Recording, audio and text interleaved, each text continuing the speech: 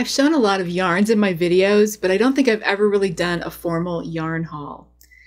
But since the beginning of the year, I really got in the mood to play with some breed-specific wool yarns. In case you're not familiar, breed-specific yarn is made out of wool that comes from a single sheep breed. So it's not blended with anything. It's 100% wool from a particular breed of sheep. And you all know how much I love trying out new things, including new yarns from sheep that I've never used before. So over the past few months, I've ordered some breed-specific wool yarns from several different companies and have collected quite a few skeins. So I'm going to break this up into two different videos. For this video, I have 10 skeins here that I thought I would show you and tell you about today.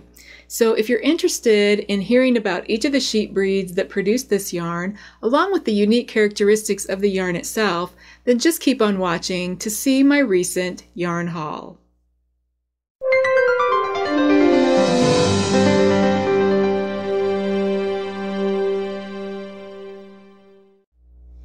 Hi everybody, and welcome back to U University. I'm Dr. Kelly. Oh gosh, this past few weeks have just flown by. I planned on recording this video at least 2 weeks ago, but I ended up getting sick 2 weekends in a row, and I rarely get sick, so this was quite unusual for me. The first weekend I got sick from food poisoning, and then last weekend I came down with the norovirus, which is going around campus, and it's like the stomach flu. I actually missed 2 days of school, which is the first time I've ever missed class because of illness in over 20 years. So that was pretty crummy, and I got way behind on grading papers and exams, so I've been working on catching up with that. Anyway, I'm fine now, and I'm excited to share with you today some beautiful yarns that I've recently acquired. I have 10 skeins of yarn here in front of me, and each of these skeins is from a specific breed of sheep. Now, just to note, none of these yarns are superwashed technically, so they're not going to be machine washable. They'll need to be hand washed. Even if it says on the label they're machine washable, I would probably still wash them by hand. As I'm telling you about each of these yarns, I will let you know where I purchased each skein, how much it cost, and all the details about it. And then I'll give you a brief overview about the sheep that the yarn comes from and the characteristics of its wool. And for your convenience, I'll include links to all these yarns in the information box right below. My plan is to do another video in about 6 months to follow up on this yarn haul and show you what I ended up making with each yarn. So let me know in the comments below if that's something you'd be interested in seeing. Okay, and before I get into it, let me share with you my go-to resources for information about the characteristics of various sheep breeds and breed-specific wool. Mainly, I consult 3 books: the Fleece and Fiber Source Book, the Spinner's Book of Fleece, and the Field Guide to Fleece. These are all outstanding books containing detailed descriptions of sheep breeds and their wool characteristics.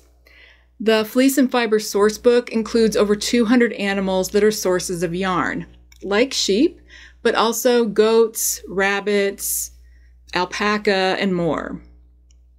The Field Guide to Fleece covers 100 sheep breeds and their wool, and it's basically a condensed version of the Fleece and Fiber Source Book. And it's just a nice place to quickly look up something. And then the Spinner's Book of Fleece talks about sheep and yarn in various categories like long wools, fine wools, and down breeds. And as the title indicates, it's really focusing on spinning the wool fiber, but it contains great information about the different sheep breeds and their wool. So those are my go-to resources for this kind of thing. Now, one more thing before we get to the yarn, let me give you a quick refresher on a couple of vocabulary terms in case you're not familiar with how wool is described. The feel of a particular wool is affected by several factors, and here I'm talking about how soft the wool feels or how itchy and scratchy it feels, so how comfortable the wool feels next to the skin. And research shows that over 90% of the way the wool feels to us is due to fiber diameter. The smaller the diameter of each individual hair, the softer it will feel. The hair diameter is measured in microns, and a micron is equal to 1/1000th of a millimeter, which is obviously a microscopic measurement. As comparisons, human hair diameter is about 70 microns, and a white blood cell is about 25 microns. The human visibility limit is about 40 microns. The diameter of individual sheep wool fibers is smaller than that. So these are individual hairs that you would not even be able to see with the naked eye. For example, the softest fibers like cashmere, angora, and ultrafine merino wool have micron counts under 15. And coarser, scratchier wools like Navajo churro or the outer coat of Icelandic sheep have micron counts around 40. So for softest feel, you're going to be looking for a small micron count. Another characteristic of wool is its staple length, which is how long each individual fiber or hair is. Some wool consists of very short fibers, like the wool fibers of Suffolk sheep are only about 2-3 inches long. And then some wool has very long fibers, like the outer coat of Icelandic sheep can be 18 inches long. Now, this characteristic is usually more important to people who are spinning wool and turning it into yarn, but it also can affect how soft the yarn feels. So today, in terms of talking about these yarns and sheep breeds, I thought I would go from the most rustic, kind of rugged yarns and count down to the softest ones. Okay, so let's get to it. The first yarn I have here is this beautiful Border Leicester yarn from Solitude Wool. It is sport weight, and there are 240 yards in this 5-ounce skein. It's naturally dyed with indigo, which created this lovely blue-gray color. The price is $42, which is kind of expensive for a skein of yarn, but you'll see that a lot of these breed-specific wool yarns are a bit pricey because they're not as commonly found as some other yarns like merino or BFL, blue-faced Leicester. Okay, so let's talk about the sheep and then their wool. So Border Leicester sheep come from northern areas of England which border Scotland. Because they originated in this English-Scottish borderland area, this is how they got their name, Border Leicester. They're considered a conservation breed that is at risk in the UK, with only 900 to 1,500 breeding females registered. In appearance, the Border Leicester are known for their Roman nose and large erect ears, kind of like bunny ears. They're usually completely white, although sometimes you'll find a black or gray one, and their legs and head are free of wool. They're classified as a long wool breed, which means that their wool fibers are long and have a larger fiber diameter, so it's not the softest feeling sheep's wool. The individual fibers of the Border Leicester sheep can grow up to 10 inches long. However, the animals are generally shorn twice a year when the wool has reached a length of around 4 inches. The locks are beautifully crimped with the tips ending in a tight curl, and the fiber diameter is about 30 to 38 microns, putting it in the coarser, more rugged category. Now, if you have princess skin that can only tolerate touching the softest fibers, then Border Leicester yarn might not be for you. But I love this wool. I think it's very nice and cushiony. This particular yarn is a 2-ply, so it has a lot of squish. I find it very comfortable on the hands and body, but it might be a little too prickly for the face and neck. In looking at different ideas for what people make with Border Leicester yarn, it looks like a lot of outerwear like sweaters and vests. There are also quite a few mittens, fingerless mitts, and hats. Okay, so that is a little bit about Border Leicester yarn. The next yarn in my haul is this beautiful Coopworth yarn, which is also from Solitude Wool.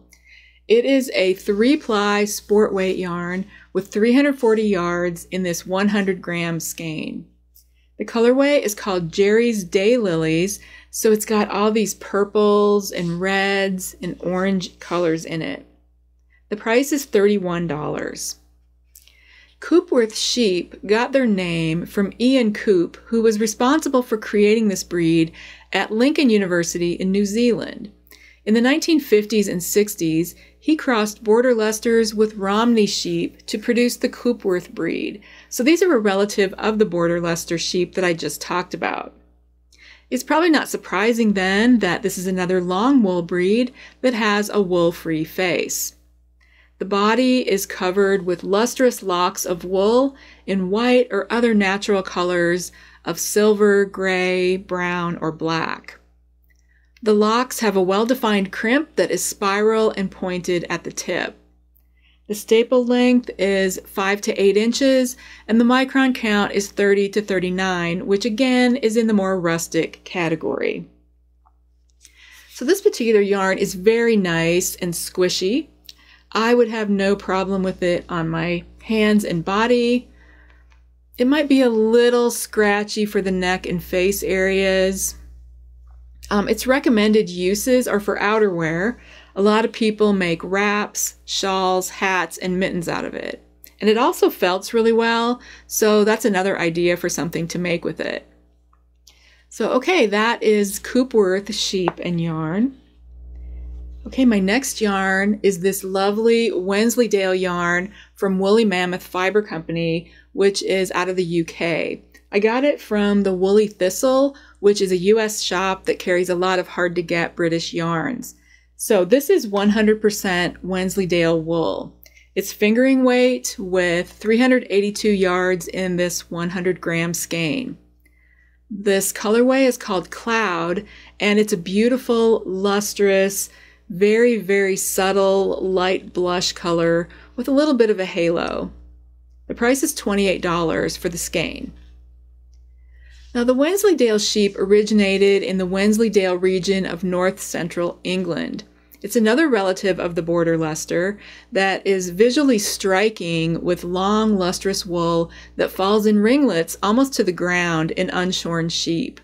The wool comes in a variety of natural colors, from the darkest black to brown to gray to silver and white. They have a distinctive dark-colored head and ears that are free from wool except for a forelock that will hang down into their face.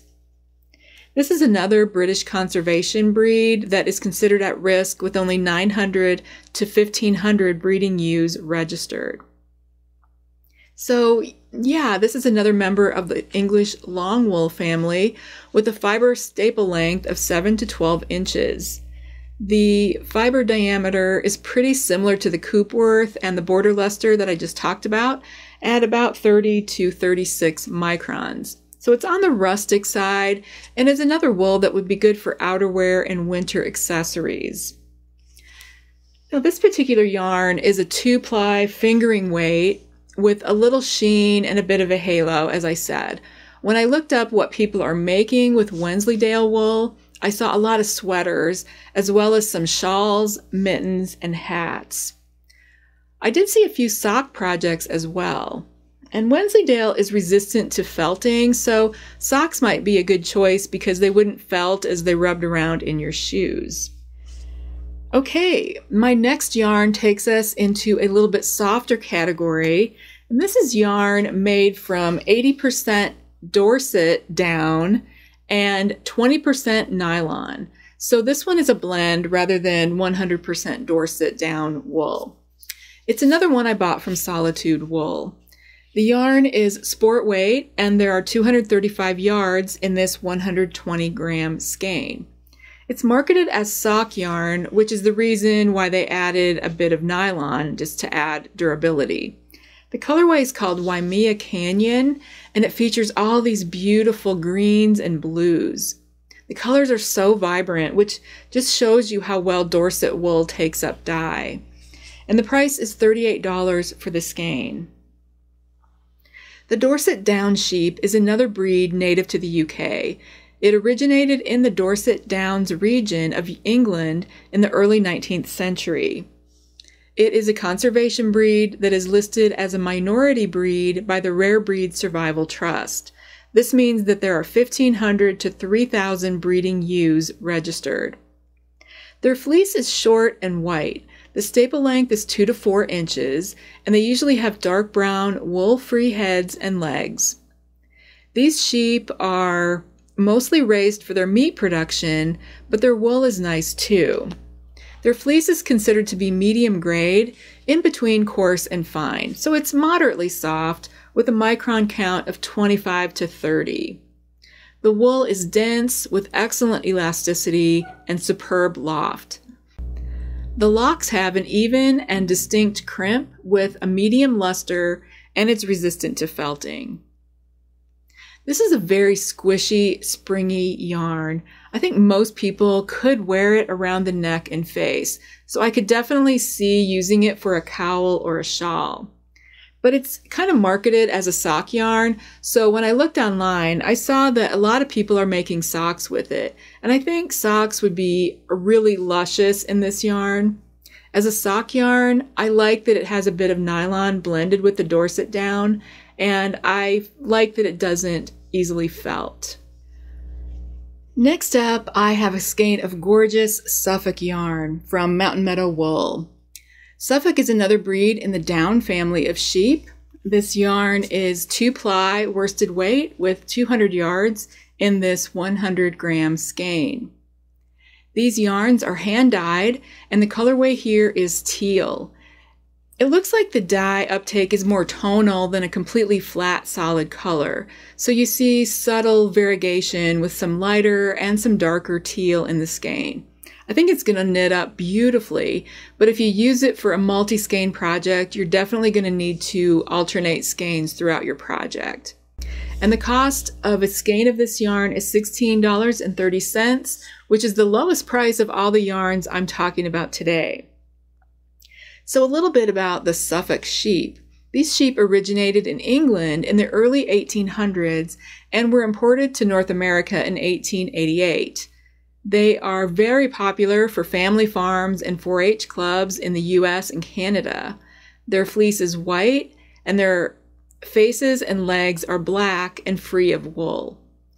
Suffolks are generally grown for meat production, and their fleece has kind of been disregarded, but Suffolk wool is becoming more available as fiber artists are seeking out new types of fiber to play with. The Suffolk is another member of the down family.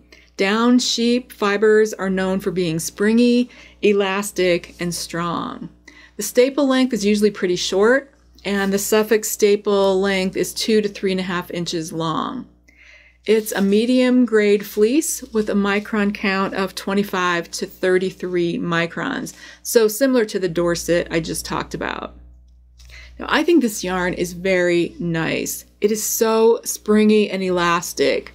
And even in the hank, you can see the elasticity. It's amazing. I would say that Suffolk has more of a matte finish than any kind of luster.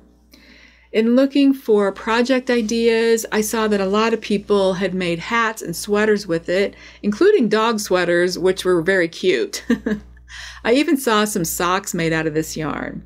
But whatever the project, I think the stitch definition would be awesome, and it would be nice and squishy. All right, my next yarn is Montadale, and it's actually 90% Montadale wool and 10% nylon. It's another yarn from Solitude Wool. This skein is 240 yards of sport weight yarn that is 2-ply in the colorway Cobalt.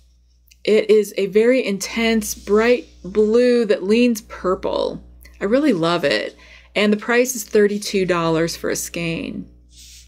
Now, Montadale sheep are an American breed that has only been around for about 60 years or so. It originated in Missouri as the result of a breeding program designed to maximize high-quality wool as well as meat. So, like a lot of other sheep, these are a dual-purpose breed. Almost all Montadales have white wool on their bodies, and their hooves and noses are black. their legs and heads are relatively free of wool. So Montadale wool is a medium grade of about 25 to 31 microns, which puts it toward the middle of the softness scale. The staple length is 3 to 5 inches, and this is another yarn that is very squishy with a lot of spring and elasticity. I think it's nice around the neck and face, and it would be great for a variety of projects. On Ravelry, I saw socks, shawls, sweaters, hats, and mittens made out of this yarn. So yeah, there's a lot of options for this one. Okay, and this is a gorgeous skein of Tunis yarn. It's also from Solitude Wool. It is 100% Tunis wool, worsted weight. There are 120 yards in the skein, and the colorway is called Freeze Pops. I love all these bright colors, the lime green, the purples, the orange. It's also an interesting yarn construction. It kind of looks like a single that's lightly spun, but it's actually 2 pencil rovings spun together. The price on this is $24. So a little bit about the Tunis sheep that produce this yarn. They are an ancient breed that comes from Tunisia, a country on the north coast of Africa. They are a type of what's called fat-tailed sheep, which are old breeds whose tails contain a lot of fat, which provide energy reserves for the animal in harsh climates. Fat-tailed sheep can be found mainly in the Middle East, Central Asia, and Africa. So the Tunis were first imported into the United States as a gift to George Washington in the late 1700s. The American Tunis sheep is the new breed that was eventually created from that original stock. They have a distinctive look with a slender head and droopy ears. They're born with a dark red fleece, but it turns ivory white as the lamb matures. The head, ears, and legs usually remain red, and sometimes you hear people calling them redheads. So yeah, you can easily distinguish a Tunis from other sheep breeds by their red face and legs, which is a lovely contrast to their creamy white woolly bodies. The wool is lustrous and long stapled, measuring 4 to 6 inches. The fleece is a medium grade wool at about 24 to 31 microns. Now, Tunis wool has been popular for making rugs and carpets, but in my opinion, it certainly is not that rustic. I think this yarn is much, much softer than the super coarse wools you would usually see made into rugs. This is a nice yarn that I could easily wear around my neck and face. I don't find it prickly or scratchy at all. It is very squishy and pleasant to the touch. I see that projects made out of this Tunis yarn include a lot of winter accessories like hats, scarves, and mittens. There's also some blankets and some felted bags that are pretty. So those are some options for Tunis yarn. The next yarn I have to show you is Targhee. So this is 100% Targhee wool, worsted weight from Sincere Sheep, and this is their bannock base. This skein is 280 yards in 4 ounces, and the colorway is called Aegean. It is a beautiful tonal light bluish green. I really like the subtle variegations in it. And I also like that it's hand dyed with natural dyes. So this is another one you would want to alternate skeins if you're making a larger project with it. This is a nice round 3-ply yarn that is plump and stretchy. The price is $30. Now, the Targhee sheep breed is one of the most recently developed. It actually originated out of a breeding program by the U.S. Department of Agriculture in Idaho in 1926. The name Targhee came from the Targhee National Forest, which is in the area where the flocks of sheep grazed. And that forest was named for a Native American chief, Targhee, from the Bannock tribe, which is why I'm sure the base of this yarn is called bannock. As far as appearance, Targhee sheep are all light colored, ranging from light brown to white. They have a heavy coat with wool-free face and legs. They do have some wool on their heads that reaches to just between their eyes. Targhee sheep are mostly raised for their high-quality wool production. The average staple length of the fleece is about 3 to 5 inches with a fiber diameter of around 22 to 25 microns. This still places them in the medium grade category, but we're getting toward the softer end now. Out of all the yarns I'm talking about today, Targhee is the only one that I've used before.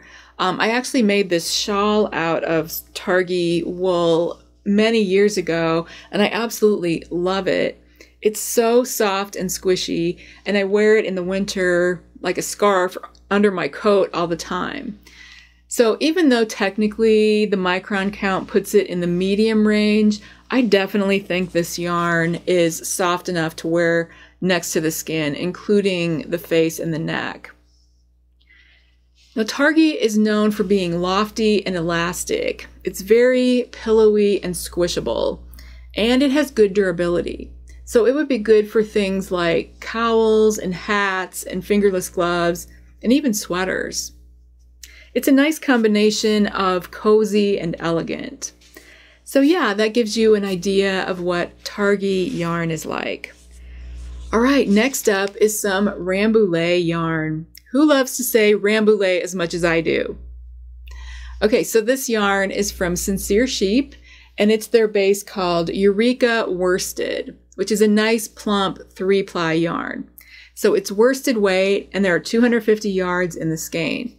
And again, the yarn is hand dyed using natural dyes, and this color is called albizia, named after a tropical tree. It's a beautiful sunny yellow color that's very cheerful and happy. The price is $30. So let me tell you a little bit about Rambouillet sheep whose wool went into this yarn. Rambouillet is in the merino family, and it's actually known as French merino as well as Rambouillet. In 1796, once Spain began allowing their prized merino sheep to be exported, the French King Louis XVI imported over 300 of them to his estate near Paris called Rambouillet, which is where they got their name. The Spanish merino were modified slightly through crossbreeding for smoother skin that's easier to shear and more resistant to skin problems and external parasites. They're also a little bit bigger than merinos. By the early 19th century, a well-defined breed was developed. Rambouillet sheep are distinguishable by their white faces and woolly legs. Most have a bright creamy to white fleece that's very dense and covers pretty much their entire body and even their forehead, but not their lower face. Some Rambouillet have horns and some don't. The horns on rams are either tightly curled close to their heads or in a more sprawling curl which extends away from the face. Of course, these sheep are well known for their superior wool, which is very similar to that of merino. In fact, a lot of commercial products marketed as merino are actually made from Rambouillet wool. It is soft and pliable to the touch. The staple length is about 2 to 4 inches, and the fiber diameter ranges from 18 to 24 microns, which is in the fine to medium fine range. And it has a little less luster than merino wool does. As far as the feel of Rambouillet yarn, it is super smooth and definitely nice for wearing next to the skin. Even princess skin would like Rambouillet, I think. It is not prickly or itchy whatsoever. And what are people making with this? Beautiful sweaters, cowls, hats, mittens, fingerless gloves, and even baby items. Yeah, this is soft enough for baby clothes and baby blankets. So that is a little bit about Rambouillet yarn. And now my last yarn to show you is this Cormo worsted from Sincere Sheep.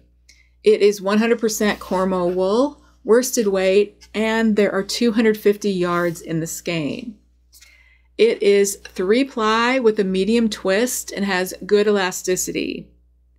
Like the other Sincere Sheep yarns, it's hand-dyed using natural dyes, and the color for this one is called Hester, which I would say is kind of a tomato red.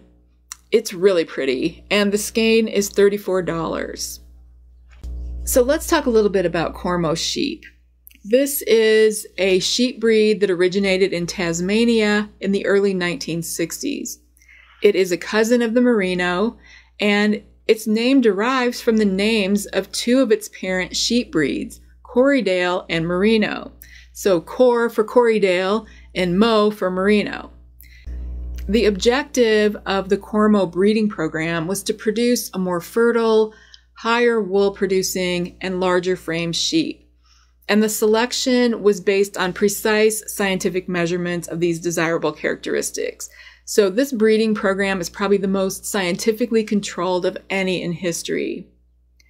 Cormo sheep are medium-sized with a thick wool fleece and an open face. They're mainly white and have a high degree of fiber uniformity due to their meticulous breeding history. Their wool is exceptionally soft, dense, and consistent, with a staple length of 3 to 5 inches and fiber diameter of 17 to 23 microns. That puts it in the fine category, which is incredibly soft and smooth. This yarn is just lovely in the look of it and the feel of it. It is absolutely appropriate for wearing next to the skin. As far as project ideas, on Ravelry, there are so many beautiful cardigans, as well as things like scarves, cowls, and shawls made out of this yarn. So yeah, it's very versatile and would be good for both everyday and luxurious accessories. Okay, so that is my quick rundown of 10 skeins of breed-specific wool yarn. I hope you've enjoyed seeing my yarn haul, and let me know down below if you've used any of these yarns or any yarns made from these particular sheep breeds. And if you have, what did you think? How did you like it? And what did you make with it? Or what other breed-specific wool have you worked with? I'm actually getting ready to do another video on yarn from some lesser-known sheep breeds. In fact, I think that will be my next video, so stay tuned for that. But I'm interested to know what your favorites are, your favorite sheep breed or your favorite wool to work with, and why you like it. I think it'll be really fun to get different people's recommendations so we can go out and try some new yarns. As always, I'll include links to everything I talked about today in the information box right below this video for your convenience. You can go check out the yarn and try it for yourself if you want to. And as I mentioned earlier, I'll plan on recording a follow-up video in about 6 months or so to showcase what I actually did with all this yarn. I'll show you what I ended up making with each of these skeins. So let me know down below if you'd be interested in seeing that kind of follow-up. Well, so that brings us to the end of today's video. Thanks so much, everybody, for taking the time today to watch my show, and I'll see you next time. Until then, stay smart and have a sparkly week.